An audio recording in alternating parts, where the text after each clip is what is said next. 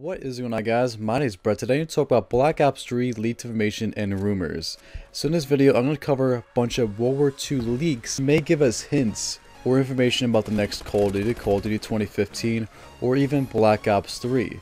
So right before I give you guys the information in this video, I'd like to say if you have any information about Black Ops 3 Call of Duty 2015, let me know down in the comment section below, or notify me on Twitter at TheBrettBurnz. So the very first thing I'm going to show you guys in this video is coming from COD Intel. He tweeted out a screenshot of two big YouTubers having a Twitter conversation, and he tweeted out saying, "We like the sound of that. What do you think of Jericho? Hashtag COD 2015 concept. Hashtag COD." So T Martin, my favorite YouTuber of all time, tweeted out saying, "Who else wants Black Ops 3? So Jericho responded saying, "Black Ops 3? The prequel set in World War II."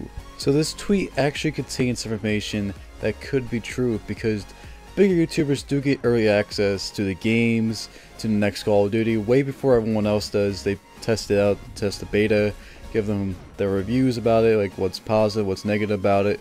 So bigger YouTubers do get early access, so they probably know information about the next Call of Duty. They probably can't see anything about it because they probably signed some kind of contract about that. But looking at this tweet from Jericho, Black Ops 3 most likely is going to be a prequel to a World War II setting. The second thing in this video I'm going to show you is a photo coming from GZX Zombies. He sent me a Call of Duty World War II Xbox One official cover art. And if you look at this really closely, you know it's fake, because they want to make a World War II cover art in like a dark cloudy mist.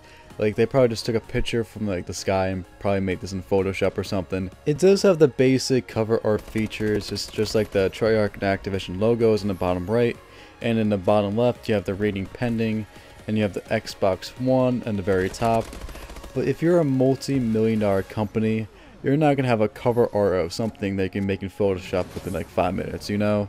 This looks totally fake. The last thing I show you guys in this video is a David Vonnevar tweets. He said, hashtag Throwback Thursday, rest in peace, prayers, hands emoji.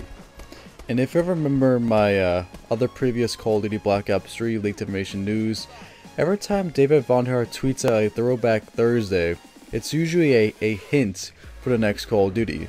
And in this picture you see like an old sniper, and in this picture it looks like the Kar 98K sniper rifle from Call of Duty World at War. Does this mean that Black Ops 3 is going to have some kind of World at War theme to it, like a World War II prequel like Jericho said? Or is the next Call of Duty going to be Call of Duty World at War 2? Or is the next Call of Duty going to be Call of Duty Black Ops 3? There's so many hints, so many possibilities. But honestly, I think it's going to be Black Ops 3 with like a World War II prequel to it, with that kind of setting to it. So let me know down in the comment section below, what do you guys think for the next Call of Duty? And if you have any information about the next Call of Duty for Call of Duty 2015 or Black Ops 3, let me know down in the comment section below, or notify me on Twitter at TheBrettBurnz. Other than that, if you enjoy this type of content, leave a like, pass along these videos, it really helps me grow. And I'll see you guys in the next one. Peace guys, thank you, bye.